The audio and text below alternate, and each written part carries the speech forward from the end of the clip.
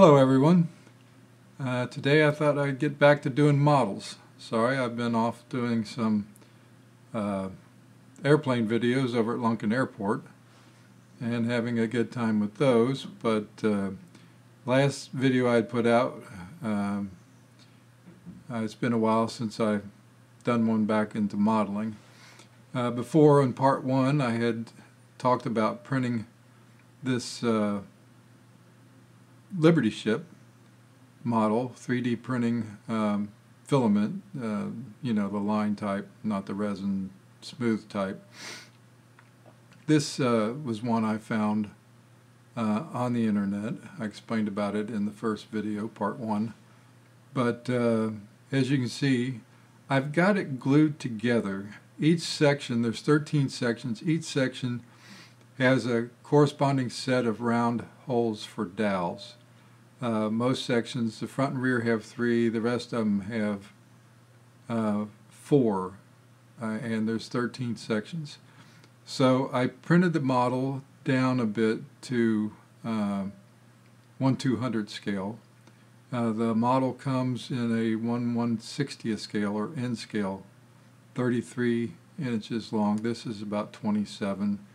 Makes it 200 1/192nd scale. And I've put the pins in, sanded each section, smoothed the butt up to each other as best I could.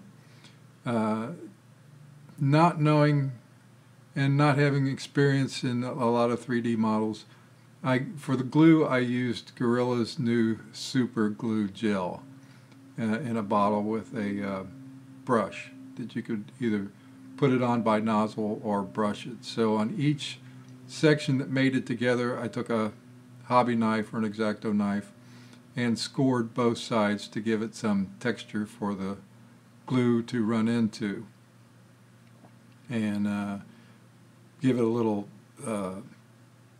resistance against shock, having little spaces for the glue to run into. It seems to have worked very well. It seems to be very strong, and of course the 3 to 4 pins in each section really give it some rigidity.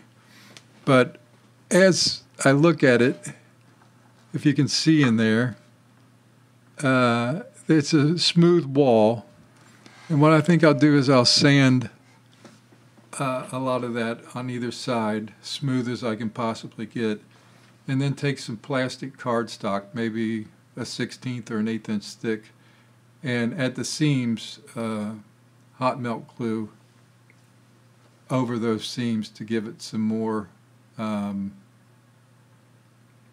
strength. Hoping that works. I've not done this before, so I know I have a lot of sanding to do on the outer hull. Let's see if I can zoom in a bit. And you can see the sections are going to take some, there's like 4 sections there, 2 gray, 2 tan. And so I'm going to have to take a 220 or 200 grit sandpaper and sand them down smooth. The halves that fit together on one side will have like a little run out, which is they call an elephant foot. But I've got these things glued together where when I sand those off, everything should be smooth and textured as one smooth hull. But the seams will disappear. But as you can see in that one right there, there's some gappage there. And I sanded and it just didn't work out. So I'll probably take some super glue and fill that, put a little accelerator on it, turn it hard, and sand down the whole outer hull as smooth as I can possibly get it. And then maybe coat the outer hull with maybe some gel coat of some kind, or a marine paint that would be waterproof, and then paint it with hobby acrylics. I've still got a ton of old polyester navy colors and stuff, and see if I can't get now there's a seam right there between those 2 gray pieces that went together pretty doggone good. And as you can see there under the far top, there's a round cylinder, and inside that is a little metal 1/16 inch spring pin. I basically printed some multicolor so I could just see visually before painting it what it would look like, what it would be, and how it would go together. So far I'm pretty happy. I'm learning a lot in 3D printing, and I've got a lot more to learn, no doubt about it. And so I'm not too upset with how it looks right now at the moment. Like I said, this is just where I've gotten the whole hull together, sanding to come, and sealing and strengthening. I would like to make it RC. It's, like I said, 27 inches long. I could put a little get out in it. It's set up for it on the inside. And the thing that's going to bother me is difference in temperatures. If the water is really cold, the model's hot, what will the shrinkage do? What will it do to all 13 of those seams? It seems to be a lot of questions, a lot of things to test and learn. The gentleman I saw who printed this out originally did it in 1/96 scale, which made it a really large model.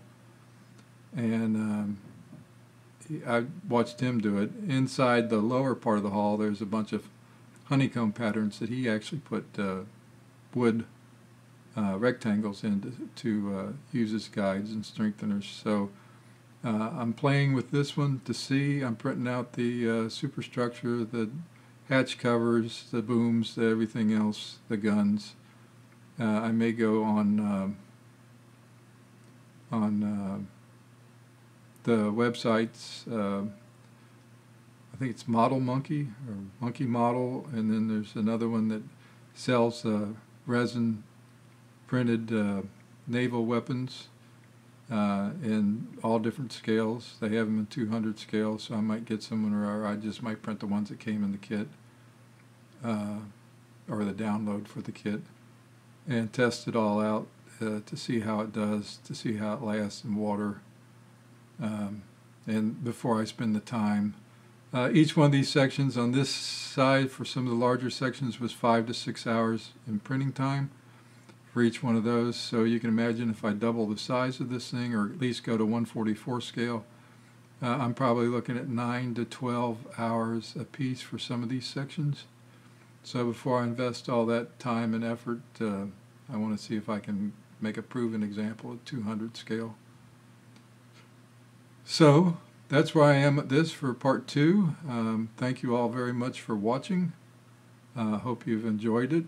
Once again, thank you for watching my videos.